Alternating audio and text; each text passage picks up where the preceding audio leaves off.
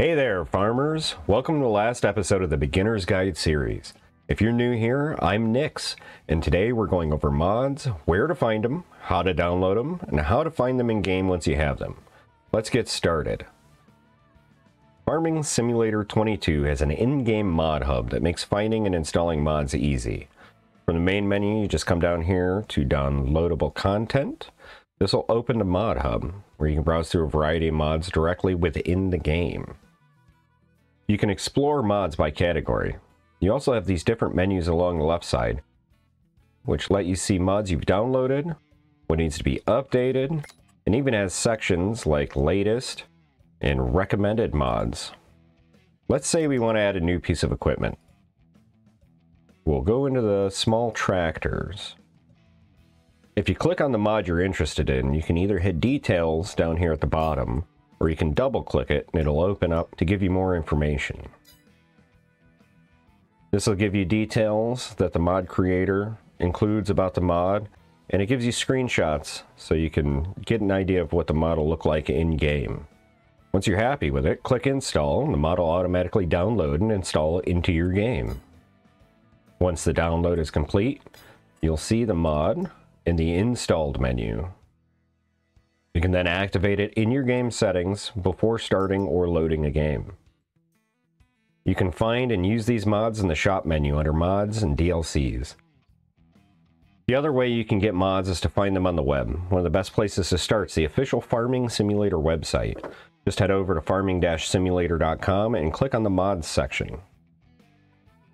Here you can browse through a variety of mods. Under categories, they're categorized much like they are in the mod hub in-game.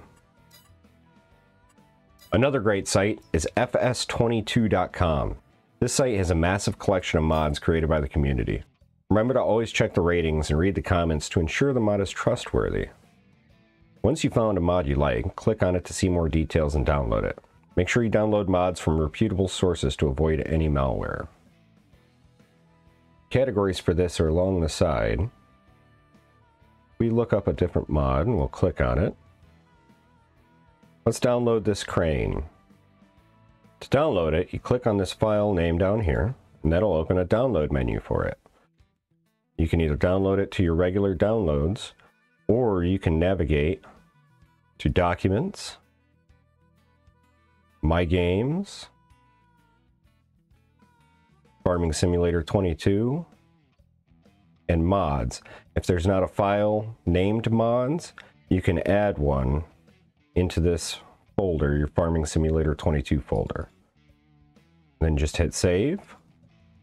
And now it's in your game just like any other mod that you would get off the in-game mod hub. Let's jump in the game and see how to use them. Okay, start up Farming Simulator 22 and select your save. We'll go to any random save here. First thing it'll bring up is your mods/DLC page. Just double click the mods you want to use for this game.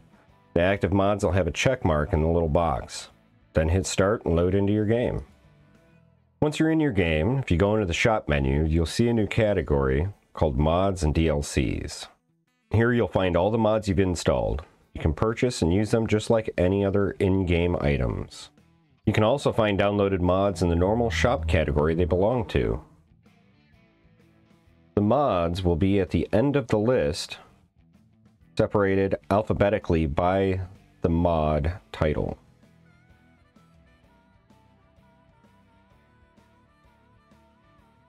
Not necessarily by the name of the piece of equipment, but the name of the mod pack that it's from.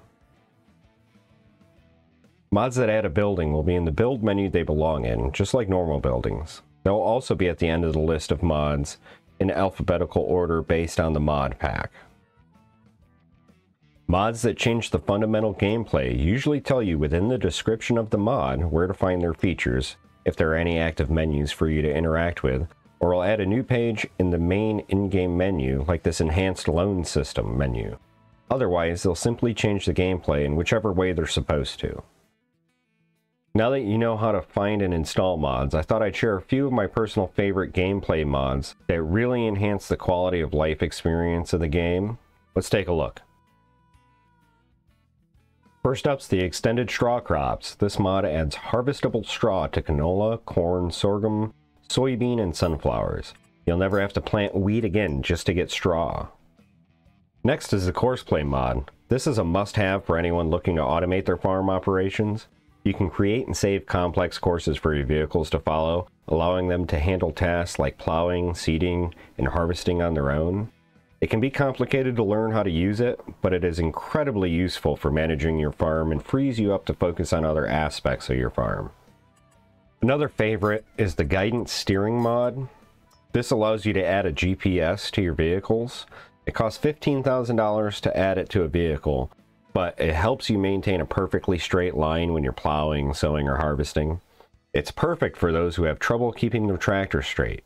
You can set your heading and let the GPS guide your tractor, making your work more aesthetically pleasing and avoiding missing small bits between rows. Do you want to buy a piece of equipment but can't afford the price outright?